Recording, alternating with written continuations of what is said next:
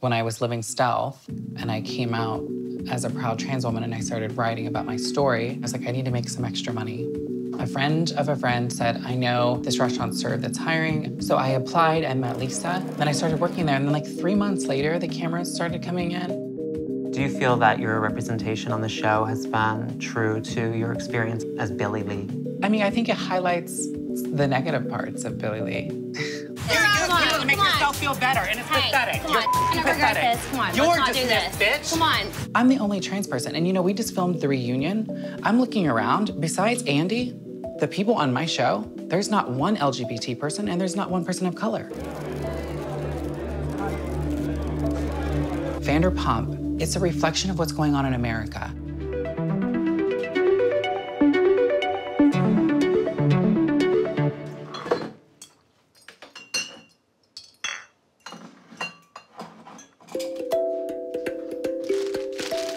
So I'm here in Los Angeles to meet with Billie Lee. She's a transgender woman, an activist, and a reality TV series star who recently joined the cast of Vanderpump Rules. Her introduction to one of the nation's most popular reality TV shows was a significant moment in transgender representation, bringing her to a mainstream audience as one of the most visible trans women in the United States. It's one of my favorite shows, so I was really excited when Billie joined. I wanted to know how this surreal industry of reality television would handle the complex, nuanced narratives that often come with transgender people. Hello. Hello. Hi, it's so good to meet you. You too. Come in. Well, thank you so much for having me. Yeah, of course. Come in. So cute. Everyone has a poster board of themselves like this. First of all, it was like hiding in my room. I don't normally have it. Love it here. Thanks. My friends Tom and Ariana lived right here in this building behind me. From the show? Yeah. Are you guys close? Yeah, we're actually really close.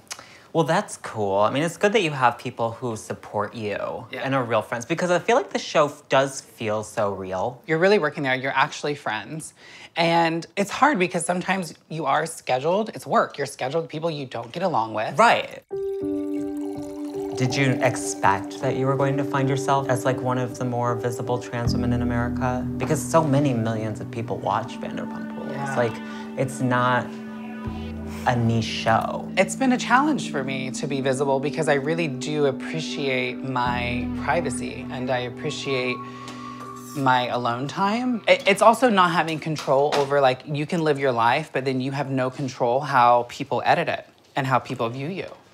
So to learn how to let go of that and surrender. We're really good as a team on this. That makes a lot.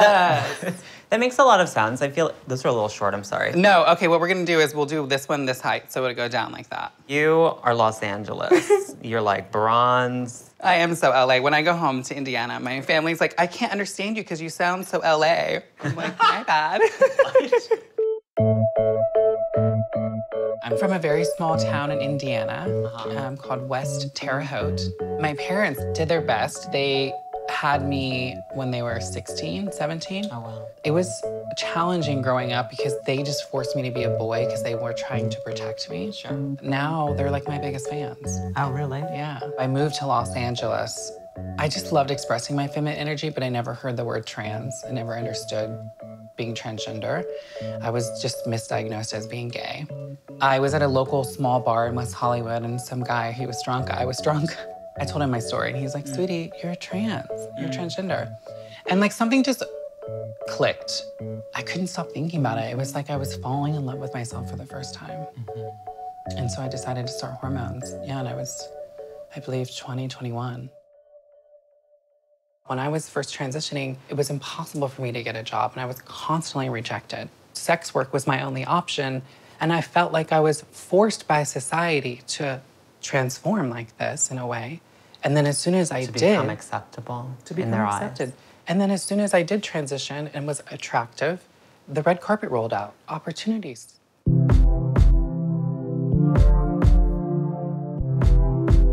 When I did have the surgeries and I finally was able to like just be myself and no one noticed, I was living stealth for a couple years. That's a totally different lifestyle than the one that you're living now. Yeah.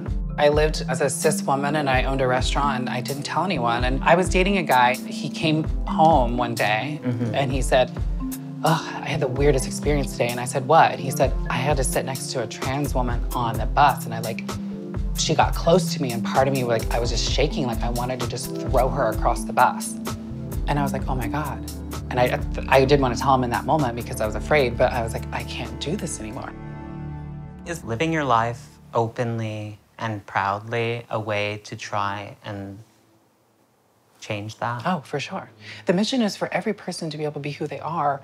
You know, when I was living stealth, I had this sense of freedom and safety, and everyone should feel that way, and they shouldn't have to be stealth to do it.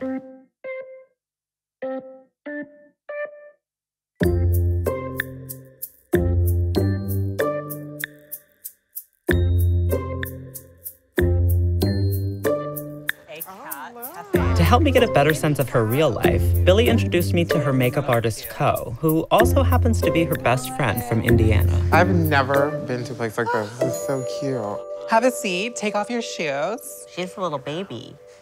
So how long have you guys known each other? Oh, God. I say 15 years, but I feel like it's been longer. But we met in Indiana at Steak and Shake. It was a 24-hour spot. Yeah. And it was steak, burgers, and shakes. I was a very goody two-shoes, and then I met this bitch, and she was like, let's stay out and get drunk, and let's party, let's do this and do that. And before I knew it, I was arriving late to work. I got her fired. She got me fired. I was it was just a mess. Well, you guys have been through a lot together, right? You transitioned together. Yeah, that was crazy. Yeah. So to go from that, and to be here today, what have you seen since Billie started working with Vanderpump Rules? How have you seen that impact her? There's good and bad. It really hurts me when I see that my sister is going through this real life situation. I just try to be a support system and be open and loving and be there when she needs me, I wouldn't be here today if it wasn't for her and for my support group. Yeah, definitely. I love you. I love you. Yeah. So the big turning point in your narrative where you actually started being featured more in certain episodes this season happened around an incident which has become known as Girls' Night. Yes. Most of the cast members on Vanderpump Rules have storylines about relationships, sex, and partying. Billie's narrative, however, was largely connected to a women's event at SUR that she appeared to have been excluded from, called Girls' Night. Girl, you did not include me in any of it. I've been rejected my entire life and not be able to go to girls' things, and then my worker doesn't invite. Suddenly, Billie's story was reduced to a hostile argument about gender identity, cis privilege, and transphobia that played out on national television and on mainstream social media. I tweeted how rude and not cool it was to have a girls' night and not include the only trans woman at the workplace. It brought me back to when I was a child where I wasn't included in the girls' soccer team. I wasn't included in the girls' pizza night or the girls' locker room. It was public. It was all out there for people to see and comment. One wrote, "You pull the trans card much too often." I only remember doing it once, but another one, "People bash you because you're a terrible person, thirsty for screen time.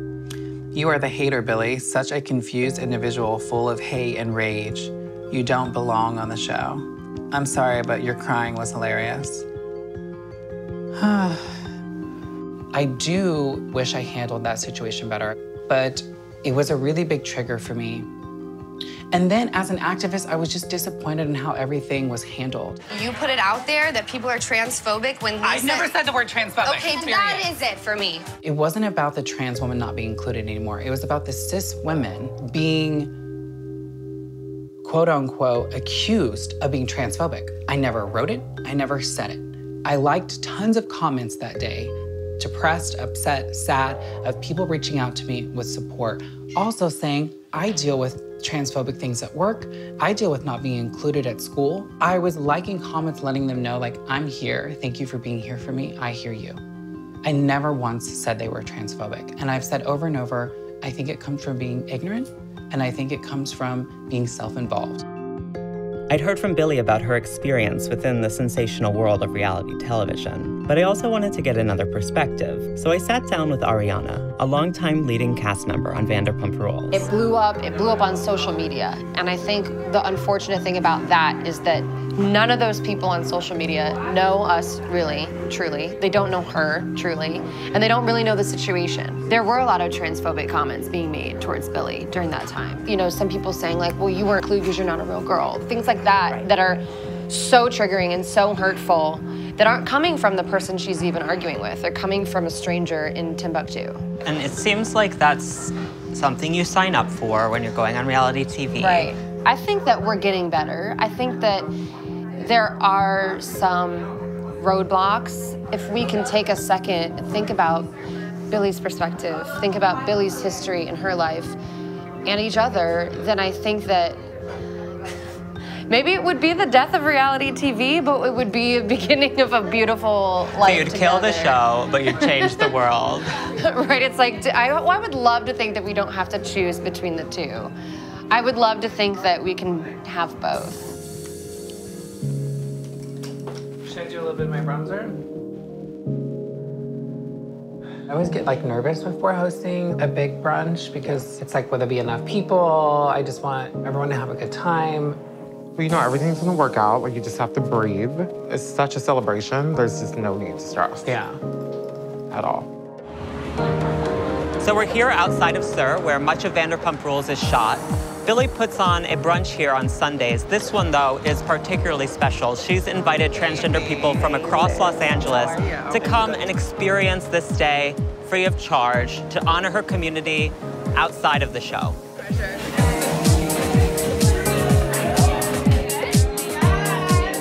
How do you know Billie?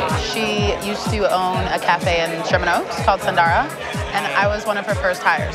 Oh, okay, cool. So that was during the time in her life when she wasn't even publicly out as transgender. She was living stealth. Yeah, she was. Ironically, I didn't even know, for the first couple months that I knew her, I had no idea. Right. Since the day I met Billie, she's a beautiful soul, amazing, caring, deep person. She gives me so much energy and so much confidence in myself. Like, she teaches me how to be a better woman. Woo! Oh my God, mate. Okay. It's like having heels on out here is like a death trap.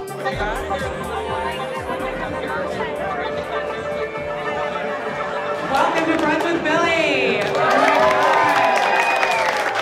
I want to thank Flux for hosting this with me. It's a dream come true. I remember when I first Billie Lee's platform is super important of bridging the trans community with mainstream community and just showing our humanity.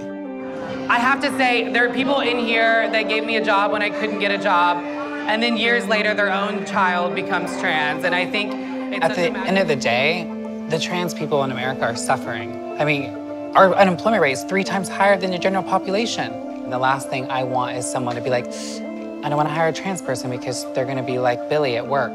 My whole mission is to be visible so we can show that we are worthy of a relationship and of love and of a job. It's such a magical experience to see everyone here in community where we get to celebrate each other. So thank you, Flux. Thank you, everyone. If we could all raise our glasses and cheers to a wonderful community. Namaste all the way. Brunch with Billie.